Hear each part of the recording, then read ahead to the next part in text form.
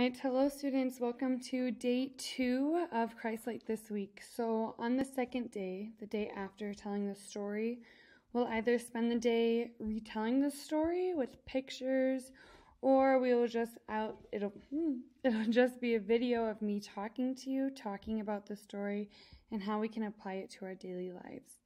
So today we're kind of going to do a mixture of both. Right now we're just going to retell the story with pictures.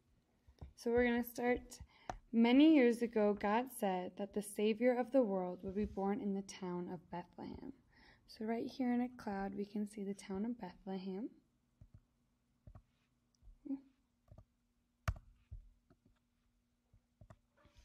So Joseph, the carpenter right here, lived in the town of Nazareth. One night, God sent the angel Gabriel to tell him that the baby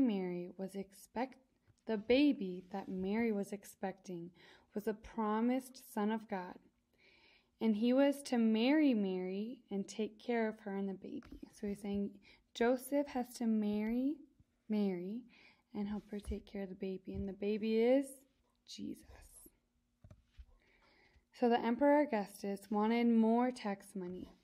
He made a new law that everyone was to go to the town their ancestors came from to put their names on a list. So Joseph, the carpenter, had to go back to Bethlehem.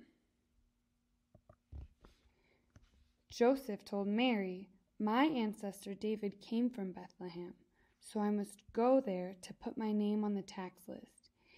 Even though your baby will be born soon, you will have to come with me because God wants me to look after you."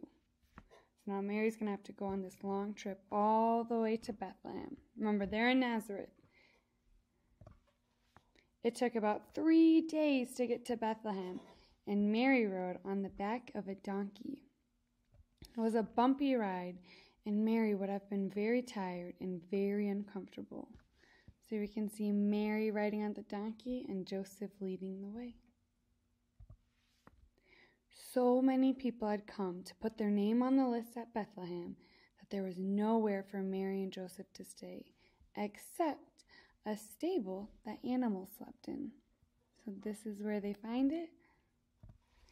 That night, baby Jesus, the promised Savior, was born in a stable in Bethlehem. A very bright star appeared in the sky right above the place where he was born. So now we're going to talk about Jesus' birth. Now people, when we read it, they say he had a lowly birth. So I want you to think lowly birth. What could that mean? So it means this is God's Son. This is Jesus. He came down here to take away all of our sins and die for us so that we may have eternal life. And he was very special, but he was chosen to be born of an ordinary woman in a stable with a manger as a bed. So they're saying how humble he is, how lowly. He's this amazing, it's Jesus. He came to die for our sins so that we can go to heaven. And this was where he was born, right in a manger. So they called the baby Jesus, just like the angel Gabriel had told them.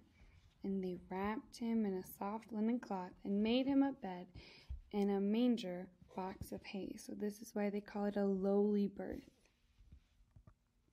In that sense, now we're going to talk again real quick. So Jesus' birth fills us with joy. Why do you think it fills us with joy?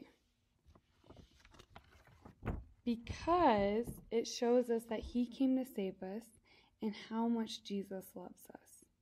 He came all the way to earth to die for our sins. That's pretty special, right? And it shows that we're special because we're God's children. So now the shepherds that came, they showed their joy about Jesus by telling others.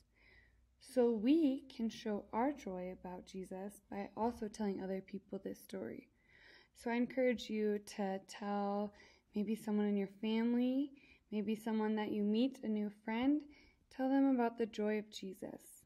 The joy that it brings you and the joy that it brings me, that this is our Savior who came to earth to die for us and take away our sins so that we can have eternal home in heaven. All right, so there's going to be an assignment below, just another quiz or worksheet for you to fill out, and you can check that in Edmodo. All right, thank you.